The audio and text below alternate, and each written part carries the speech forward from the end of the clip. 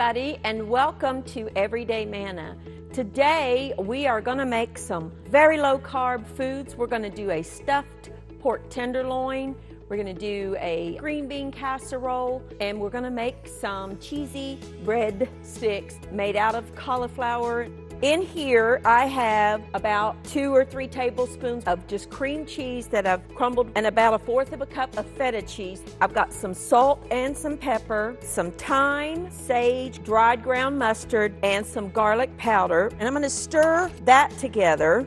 And then over here, I have about a cup of frozen chopped spinach that I have thawed, and I have squeezed out the moisture. So we want to take that and just add that to our mixture.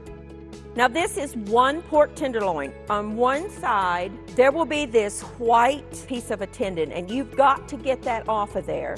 What I want you to do is lay it flat on your board, and you're going to make an incision down the middle. You are not cutting all the way through.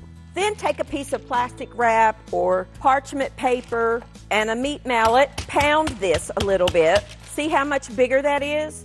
Now, I want to take a little bit of salt, and I'm also going to drizzle just a little bit of olive oil.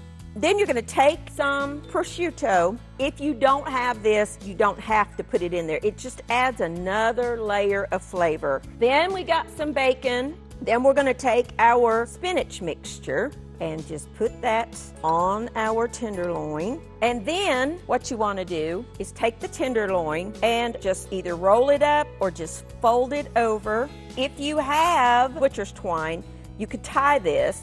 I don't have any here, but what I do have are toothpicks. We're going to roast this, but we're going to brown it first. In your skillet, I'm going to add some olive oil, and we're just going to brown this tenderloin.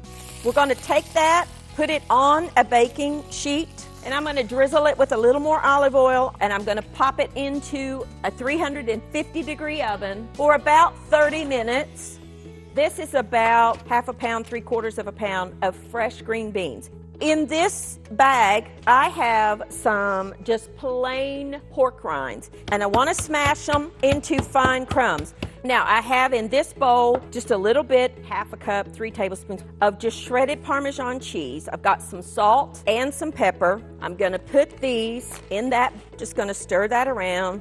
The green beans, I'm going to coat with a little bit of olive oil. Then take your mixture and crumble it on top of your green beans. And I like to drizzle the breadcrumbs with just a little bit more oil. And then we're going to pop this in a 425-degree oven for about 15 to 20 minutes. We're going to make some breadsticks, if you will, but we're going to use a little bit of different ingredients. And I have a head of cauliflower that has been broken into little flowerets, and I'm going to just put it all in the blender. We're going to rice this, if you will. You want to make sure there's no big chunks. Then we're going to add some salt, some pepper, a little bit of fresh garlic. Then we're going to add 1 egg, some fresh basil, and some fresh flat leaf parsley, some grated parm, and some shredded mozzarella cheese. We're going to just combine this to make our dough.